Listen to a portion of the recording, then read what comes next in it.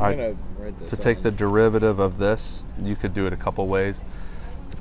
Probably the easiest way is just to distribute these two things together. So we're going to distribute the x in.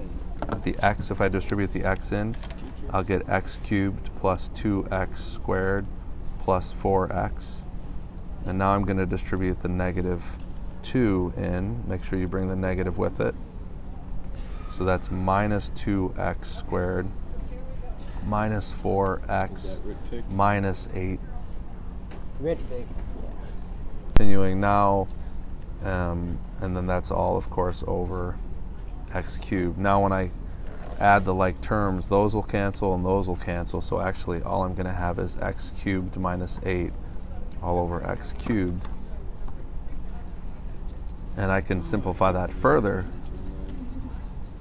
by distributing x cubed into both terms on the top, and I get 1 minus 8. I'm going to write it like this: 8 times x to the negative third. Wait. Why negative 2? Because 8 over, why that? Let me show you one step at a time. You see how I get from there to there? Yeah. What's this the same as saying if you're dividing by x to the third? Negative 2. It's the same as 1 plus 8 x to the negative third. Now I can use the power rule. Not 8 to the negative third. Now I can use the power rule and the derivative. So if this is y, then the derivative of y is just going to be equal to, take that negative 3 down, multiply it, right? So it's going to be negative 24. Oh, sorry. Not negative 24. This was supposed to be a negative right here. So it should be positive 24, right? Yeah. I forgot about that. So it's positive 24 times x to the negative 4, which could be rewritten then as 24 over x to the 4th.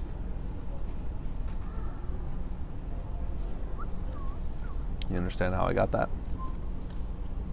Yeah. Wait. Where'd the one? The only problem I see is where'd the 1 come from? The 1 came from distributing this. This is like x cubed over x cubed minus 8 over x cubed. And what's x cubed over x cubed? Okay, I see what you're saying. Yeah. X cubed over x cubed is just 1. Yeah. Okay. So that's how that works. Shut up. Now you could have done it.